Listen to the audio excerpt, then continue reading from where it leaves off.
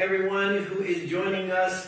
Thank you for coming in. Man, do I have some great information to share with you tonight from the living, powerful Word of God. Thanks for joining. You know, I was thinking as I was preparing my notes and my study for this Bible study lesson, we are definitely living in some scary times, right?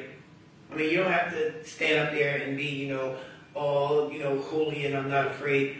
I'm not saying we should be fearful, but I'm saying we should definitely make sure we're looking around and see that these are the times that more than ever, you're going to need to make sure that you are living your life by this very powerful one-syllable word that upholds all of our walk in Christ, and that is called faith.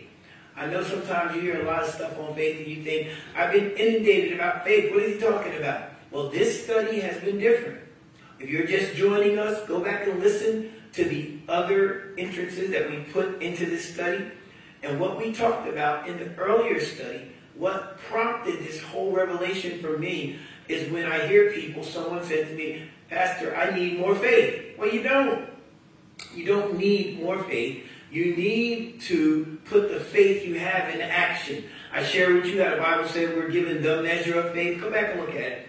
But what I'm telling you now is you don't need more faith. You need to put your faith into action. Watch this. As you put your faith into action, your faith grows, your faith develops, your faith gets better, your faith gets stronger. So it's the action that makes our faith better. You better write that down. Let me stop and say this to everyone. If you're just joining us, please like and share this broadcast. Call someone and let them know. Because tonight I'm going to be talking about how you can handle the adversities of our present condition in this world. The Israel-Hamas war is going into a humanitarian disaster. And yet there are some biblical implications that I can't talk about on this lesson that makes us have to also take note to Israel and what's happening in Israel, what's happening in the Gaza Strip. And all of these things are signs that have been fulfilled in Scripture, that are being fulfilled in Scripture, that are making Scripture come alive. And all of these signs let us know that we are living in a day more and more where you're going to have to make a choice. You're going to have to make a choice how you're going to live. That's why this lesson is called Put Your Faith into Action. You're going to need it. The revelation is God is ready. So when we look at where we have been, we need to understand about faith. Now I got to pray because the Spirit of God is telling me somebody needs this prayer because you need to be turned on by the fact that there's something that calls faith, that is called faith in God, that even exists. Follow me. Let's pray.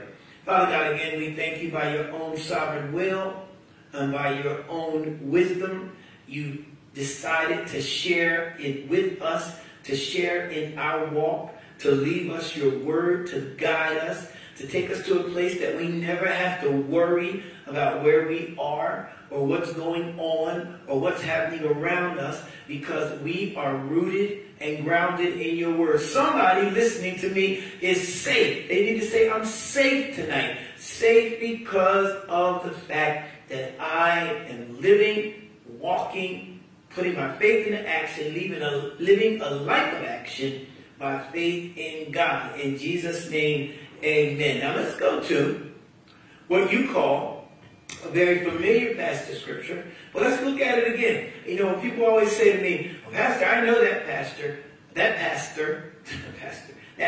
passage of Scripture. I say, do you? Really? When I'm sitting down there preaching, sometimes the Holy Spirit plays with me because I'm reading a text that I know I've preached before. I'm getting ready to preach it again, and I think about the fact of all I studied and learned when I preached it before, and the Holy Spirit has a way of bringing in brand new thoughts, of bringing me to another place, because God wants to use that text to deliver you now. Can I start by letting someone know what you're in for by telling you this? There is nothing you can't be delivered from by faith. There is nothing that the enemy can do to you that your faith can't get you delivered from. There is nothing that you can't wish for, hope for, desire, that if you live your life right and you trust God, it will come to pass. Faith is our passport. It is our passport into that realm of the Holy Spirit. It is the key that we unlock all of the mystery and power of God just by faith. Just by trust and belief. Isn't that powerful? God said, I'm not going to leave you a lot to do, but if you can just trust me by faith, you will have done enough. So right now, I need to get your thinking, your spiritual thinking cap on and understand something, that people who live by faith they go through ups, they go through downs, they go through good days and bad days, but at the end of the day, they walk in victory. That ought to be some good news to somebody. Somebody ought to just talk back to me right now and say, but I know by faith I'm going to walk in victory. I know it's hard. I know the stuff you're going through is bad, but you need to be able to say, but I already have the victory. I'm going to hold on to my faith. Oh, I felt that from someone. I'm going to hold on to my faith. And that faith in God is so powerful. How do I know? Again, let's look at Hebrews 11. Go to Hebrews 11 with me. You don't need your Bible here. We're going to look at several scriptures today that will instill that faith in you, right? Romans 10:17, faith comes by hearing, hearing by the word of God. So that a lot of times you like to listen to pastors and preachers. I got nothing wrong with that. They set up scriptures and they set up their texts and their message they want to give you, and they're great orators, and they bring in all kinds of examples. I do the same, but make sure that what holds everything together is the Word of God. Because you know what? Nothing else will change you but the Word of God. Come on, you want to be changed? Follow me on this scripture. Don't say you know. Just follow me and listen to what God is saying. In Hebrews chapter 1, it says, now faith is the substance. This is the definition of faith. Here's the definition. You don't have to look for it. Faith is the substance of things hoped for. Just like our natural eye, my eye is a sense that can say, this is my cell phone. I see that. This lets me know by faith that this substance lets me know that this cell phone exists. I can see it. Well, faith is the substance that lets me know God exists. I can hold it. I can feel it. What I mean by that is when I get faith in my heart, it is my substance. I don't even think about it because faith lets me know that it is real. Sometimes when we think stuff is real that we can see and feel. But your faith is real because it is a substance that you use to get blessed. Watch this. It is the evidence of things not seen. Again, my eyes tell me this phone exists. My faith tells me God exists. So if God exists and I know something about God, then I believe what I see by my faith and not what I see by just my natural eye. Are you with me? It's just not my circumstances. The world is trapped into that sensory perception of only being able to live by what they see here, right? But we know our faith overrides what we just see and hear because we do it by trust. So if we look at what Hebrews is telling us, it says, for by it the elders obtained a good report. By what? By faith. They had a good testimony, is what the word there is. Here's what it's saying. When I read the Bible, there's a testimony in the Word of God that lets me know that what the elders, who are the elders? All the believers who went through before us, who had a testimony. And I know Abraham has to be one of those. When you think about Father Abraham, you think about the fact that his testimony of walking out and going where God, through the unction of the Holy Spirit, told him to go. But he didn't even know where he was going. But he went there by faith because he trusted God. I love this because when we look at Romans 15:4, it says, for whatsoever things were written before were written for our learning, that we through the patience and comfort of scriptures might have hope. That's powerful. God said, I'm going to write this down. Here is an eyewitness report of how powerful I am. And think back, if you were to sit there and write down some of your testimonies of some of the things you've been through, then you would have a written account of how God took you through that situation. Well, that's what the Bible does for us. And when you see the book that talk about the difference between the Old Testament and New Testament, no, God said all of his word that he lets the Old Testament saints went through was written for our learning. That's what Paul was telling the church at Rome. He was telling them this was written so you would have enough understanding to have faith in God. And it says, through faith, we understand. I love this. This is what happens with faith. We understand. Don't miss that. Through faith. I can't understand it any other way. This is powerful, man, because I can't sit there in my understanding naturally, or in my understanding based on my situation, or in my understanding based even on my experiences, some of them, and I can't sit there and say, this can happen. But through faith, we understand that the worlds were framed by the word of God. What?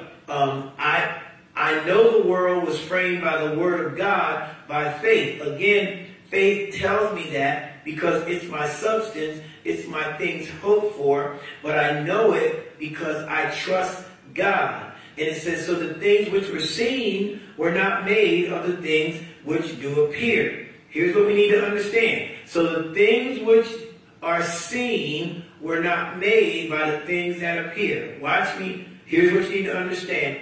We understand that the worlds were made by the word of God, right? How do I understand that? By faith. So everything I see was not made by the things I see. Meaning that scientists and the world believes that the world was made from some other, things that were amoebas, or you talk about the Big Bang, you talk about whatever you talk about in your theory of evolution, they had to be a substance, something that created the world. We don't believe that because we understand by faith that it was God that did it, because the world had to be made by an intelligent person who does incredibly integral designs of things. When you look at the smallest of creatures, isn't this something that we're talking about by faith and weaknesses and strength?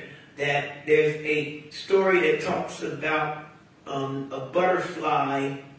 This man watched a monarch butterfly coming out of its cocoon. You heard this. And as the man saw the butterfly struggling, it was a caterpillar and it was turning into a butterfly and it was trying to get out of the cocoon. And the man watched it struggle and struggle. Then all of a sudden he decided to get the scissors and snip, and all of a sudden the butterfly fell out of the cocoon. But arms were, the wings were like stuck to the body, and the body was just sitting there lifeless.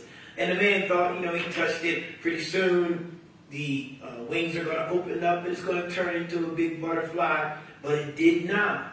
The metamorphosis, the incredible metamorphosis that God created in that butterfly had to go through in that caterpillar, had to go through the process to become a butterfly. So when we try to short circuit the process, don't go through the pain, don't go through the struggle of believing in what we're believing for. We're like that butterfly. Our faith just rolls out and drops dead. And you're wondering why things didn't happen, because real people who live by faith go through the ups and downs. There's darkness in living by faith. It wouldn't be faith if I could see my way out. It wouldn't be faith if everything was okay. Why are you complaining about this didn't happen? It wouldn't be faith. You don't need faith for stuff that drops in your lap. You need faith so you can see beyond what you're looking at and trust that God has the ability. You need the kind of faith that takes you into that realm of being just mesmerized and being surprised and in awe when Jesus Christ stepped out on the bow of that ship in the middle of the storm, and through the power of his words, he just says, "Peace, be still." And things became still because God is powerful enough to talk to and control nature. If my God, through reading the Word of God, I learned this, is that strong, what am I worried about? If you're going through a struggle to live by faith, it's a normal process, but at the end you will blossom. But please don't try to short circuit what you're going through. Because I'm getting ready to show you something. that the reason a lot of the faith that we're trying to live by doesn't work, because we got that easy kind of faith. We got the kind of faith that we just heard somebody say things are supposed to happen magically. Show me a person that did that. You will not be showing me the Bible. Show me somebody that got a miracle without suffering and struggling. You will not be showing me the Bible. Everybody who lived by faith had to move forward by faith, not on what they saw, not on what they felt, but they had to put that faith into action. That's why the Bible goes into that fourth verse. When we start looking at it, we go into some Bible characters. This is called the Hall of Faith, right? We look at the lives of these characters. And I love God. Again, you've heard many preachers say, because God shows our weaknesses. He shows the ucky side of us. He shows the stuff that we don't show everybody in church. Come on, we're the folk that know. He shows my shortcomings. Some of those things I wrestle with when I'm home alone and, I'm confronted with just me and all of my doubts and my intricacies of obsessiveness just starts hitting me, and I gotta fight off the enemy here and fight off that. Then when I get dressed to come to church, I put on my little Christian smile and I look like everything's okay. No, man. I know, madam, I've been in a battle. Have I got somebody know what I'm talking about? Who's fighting out there to know to me? I've been in a battle. And here's the thing. I just wasn't in a battle one day. I was in a battle every day. So what God does, he shows us the weaknesses of these Bible characters who decided to live by faith, and they triumphed in spite of what was going on. What I love is I'm going to read verse 4, which gives us the first character that tries to help us I'll start at verse 4, yeah. It's two biblical characters, but the life of Cain is really just there to show us what not to do when it comes to living by faith. But the life of Abel is there to show us the blessings of God. Let's read verse 4 together. Look at it with me. By faith, Abel offered unto God a more excellent sacrifice than Cain. Here it is. By which he obtained a witness that he was righteous, in right standing with God. God testifying of his gifts, and by it he being dead yet speaketh by faith. Cain was the firstborn son of Adam and Eve. Right after we get out of chapter 3, where Adam and Eve fell, and they got put out of the garden, and there was an angel with a flaming sword placed over the garden so nobody could find it again. And so now we go right into chapter 4, where now they're living out their curses. Adam and Eve, everybody got cursed, and now Adam and Eve are living outside of the garden. And now we're into the blessing of what God's going to do for us on this long journey called redemption, right? So watch this. Cain was the firstborn son, but man, he had a bad heart, bad attitude. Just because you're in church, just because you're born into a Christian family, just because you're born of Christian blood, your genetics is you got a mom and dad who love the Lord. There's a greater chance if you're obedient to get those blessings handed down, but there's also a chance of that not happening based on how you live. Abel was their second son. The Hebrew word for Abel is the word Hebel, and it means transitory or vanishing or vapor. I believe in biblical times, not I believe, we know theologically that Bible names were given to bring significance to what the character went through, what the Bible character went through, or who the Bible character was, or the characteristics. Some way that name fits the experience that God wants us to see. And I believe, and most theologians do, that the name Abel, by being a name of weakness or vapor or transfer, it means that it represents the short time Abel was here, but the power in that shortness. Can I tell somebody, I do funerals for folk who are 8 years old to 80 years old. And you know what I found out when people are crying? I've never seen anybody. Sometimes people are, they'll scream and holler at a baby's funeral. That's true. But I've seen them scream and holler at grandma's funeral. What I'm saying is just because you've been here a while don't mean that the pain is lessened. Time is so precious, but God knows how to get done in us what he wants done in us. Here it is. If we don't waste the time, you sit there looking at me now. Don't waste time feeling like you're hopeless or helpless. Don't waste time buying into the devil's lies. Don't waste time because something didn't work. Get back up. Try it again. That's what this lesson of faith is about. Don't waste time. Time is too precious. When I find out there's something that didn't work and I know God's word does work, I know that it wasn't God. I know that it was me.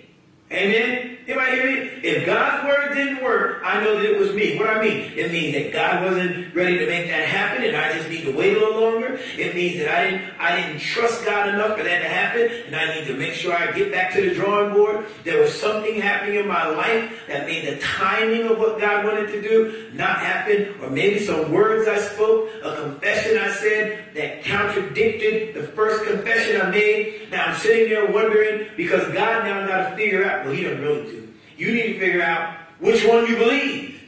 You make this great confession in church when you get by yourself, or the pain start happening, or things get out of your control, and you're going through something, all of a sudden your confession changes. You can't do that. You got to decide which one I'm going to live by. You got to have one of those no matter what experiences. You know what no matter what means? It means when I said it, no matter what. Somebody write no matter what. No matter what, I'm going to stick it. Can I tell you something? A whole lot of what going to come is going to test you to see if you're going to live by faith. Somebody living in some what right now. Because no matter what means that as soon as something's triggered, I got to hold on and continue to believe. Keep going. I want you to see this. No matter what means you got to get to your dreams no matter what. But there's been a lot happening, Pastor, and I'm getting older, and the struggle is more, and you can put all kinds of excuses there. But your faith is stronger than the excuses because your faith is tied to the unlimited power of Almighty God. So let's go into this and give some characteristics of Abel. Abel was a shepherd, while his brother was a tiller of the ground. We found out that one of the curses that happened was Adam was cursed to have to work the ground and work hard and sweat, right? Cain followed in the job description or in the career of Adam, except his heart still wasn't what it should be. Now watch, here's the most important thing. Abel developed his faith through the teaching and instructions that he got from his parents. How do we know that? Adam and Eve had enough sense, had lived beautifully, elegantly in the garden. They had enough sense to know when they got kicked out of that garden, they still remembered how good it was. And so they knew God was good. They knew they messed up, but they also knew how to repent and start teaching. So they started teaching. As we look at the Bible, it'll tell us that Adam and Eve taught them. We go to the 4th chapter of Genesis. Let's go there. Let's go to the 4th chapter of Genesis for a minute. I wasn't going to do this, but I want us to see it. The 4th chapter of Genesis. I just told you that after chapter 3, beginning chapter 4, Cain was the firstborn, right? Look at verse 1. And Adam knew Eve, his wife. We're in Genesis 4. And she conceived and bare Cain and said, I have gotten a man from the Lord. And then she again bare his brother Abel. And Abel was a keeper of the sheep, but Cain was a tiller of the ground. In the process of time, verse 3, it came to pass that Cain brought of the fruit of the ground an offering unto the Lord. Abel, he also brought of the firstling of his flock, and of the fat thereof. And the Lord had respect unto Abel and to his offering, but unto Cain, unto his offering, he did not. Now, here is what we know reading that text. Somewhere along the line, the boys were taught what was the offering that God had respect for. So I don't want to get ahead of myself, but we find out that both of them were trained in the Word of God, except I go back to Romans 10:17. Faith comes by hearing, hearing by the Word of God. Some of you are hearing me, but that's all you're doing. You have no intention of applying this. Or your mind is so numbed right now that you just are sitting there now. Your mind has been seared with so much preaching. You know what seared is? It's just, it's like no feeling is there. I done heard this, I done heard this. But the problem is you never lived this, because you got to live this by faith. So the two brothers were trained properly, and one of them, who was Cain, decided that he did not want to give the correct offering. Why did he do that? Cain's story is a little briefer than, well, not briefer. Cain's story is a story of anger, weakness, and sin. That which is not done of faith is sin. I was wondering, people say, how do I sin just because it's not done of faith? Because somewhere along the line, you told God, you promised yourself, you made a confession that I'm going to live by faith. You got saved by faith. So when we walk out of faith, we're telling God that, God, you're not able. I know we're not doing this, you know, sometimes in a very aggressive, intentional, angry manner, but we do it even if we're doing it in a passive aggressive manner. You're saying to God, man, I can't go through this. I don't know, God. I don't know if this ain't working. I know what the preacher said, but I'm tired of this. This ain't happening. And we get to this point where we start sinning. I don't know what went through Cain's mind, but I do know we're going to find out some things about Cain. Cain did not, in some ways, understand how to respond to his circumstances. You know, the difference sometimes between whether you get a blessing or don't get a blessing is how you respond. If you respond in anger and disappointment, it's going to be hard to get your spirit to get back in a position where you can receive. That's why you need the Lord's joy, and you got to have some joy and some happiness in trusting God. You know, it's almost like when I was growing up, we had something called Mr. Softy. You know, an ice cream truck would go riding through the neighborhood. And we knew the rounds that ice cream truck was making. And I remember trying to get that money out of my mom sometime. I'm looking out the window, hurry up, Mom, the man gonna leave, the man gonna leave. And my mom gave me the money. By the time I ran out there, the ice cream man was gone. I remember the first time my brother had this experience. We're sitting there, he crying, we missed the ice cream man. I said, boy, get up. He gonna be over that corner pretty soon. And we ran around the corner to the block. When that man came, we were sitting there waiting, had our money out to get our ice cream. My brother's response, watch this, out of ignorance of not knowing what I knew, that if I just keep pressing, if I go around the corner, the ice cream man gonna still be there. I just gotta press on because he still got that ice cream and I still want it. So I'm going through. My brother's response was just sitting there, whining, crying, probably mad at our parents because they gave us the money late. Better thank God our parents gave us the money at all. But when you start responding negatively, watch me, I'm going somewhere, it balloons into other parts of your character. Now not only are you just disappointed and despondent and discouraged, you're angry and you're jealous and you're envious.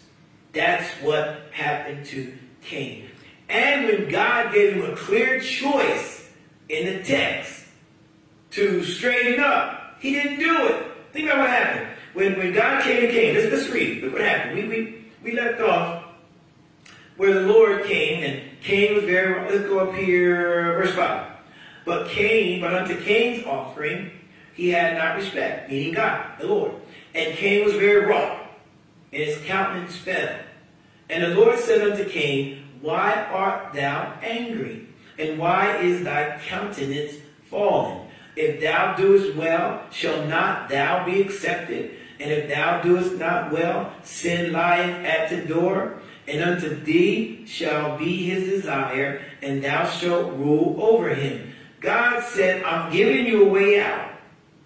Now, God would not have said, if you do well, if you straighten up. That only reinforces my point that Cain knew the right way to do it. Some of us are mad saying, well, if he was a farmer and he gave God's farm, why wasn't that good enough? Because we have to know that when we know God's way of doing things, we have to do it God's way and not our way. But what he did not. if we keep reading, we find out, and Cain talked about it, talked with his brother, verse 8, and it came to pass that when they were in the field, that Cain rose up against Abel, his brother, and slew him.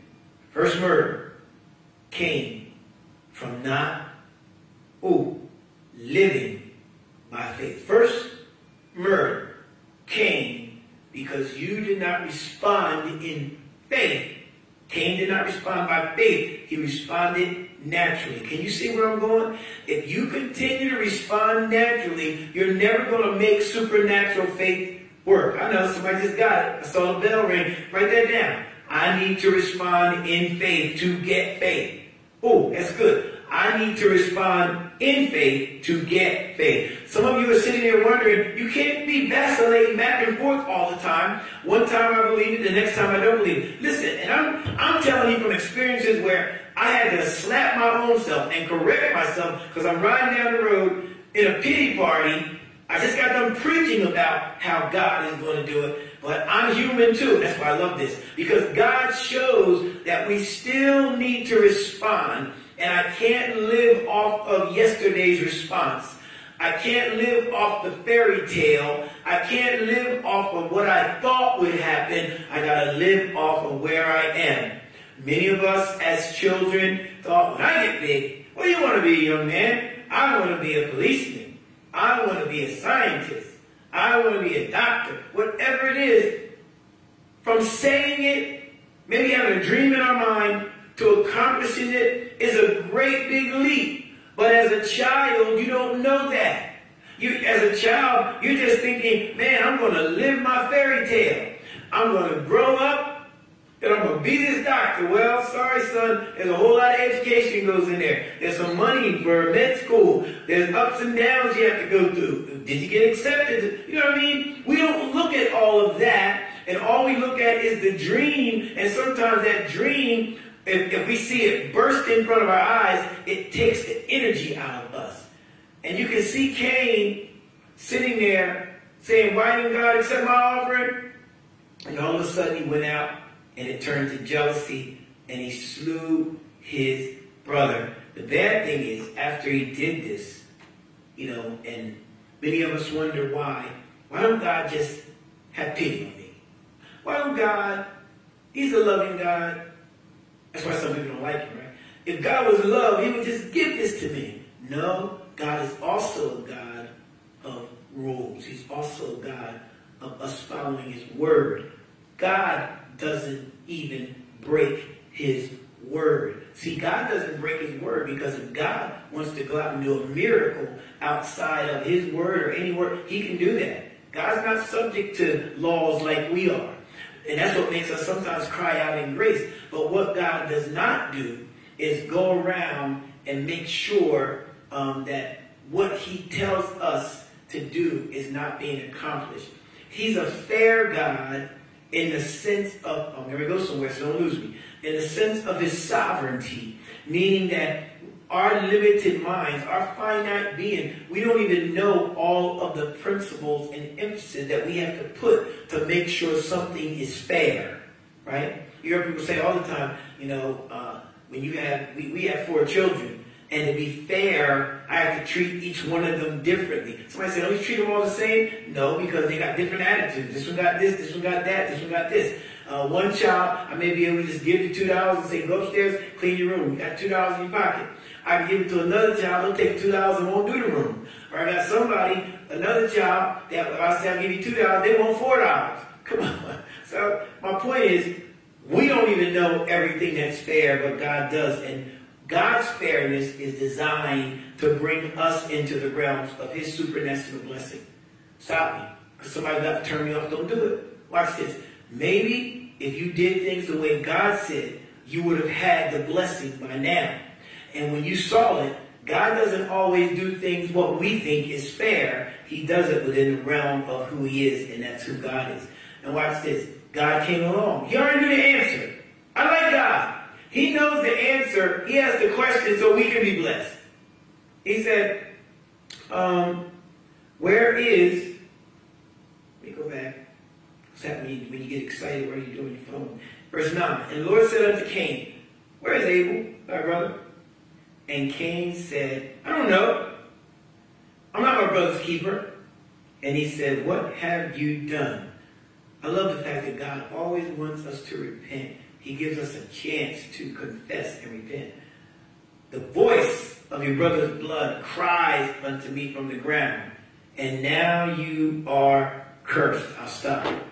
The curse comes from when we look around and notice that we did not live by faith. Let's look at some lessons that we can get from Abel's sinful response. First, what I want you to write down is God looks at our heart. Hebrews 11:4. If you look at this and go back to Hebrews and look at that 4th chapter, it says, this is the Message version. Hebrews 4, chapter 11:4.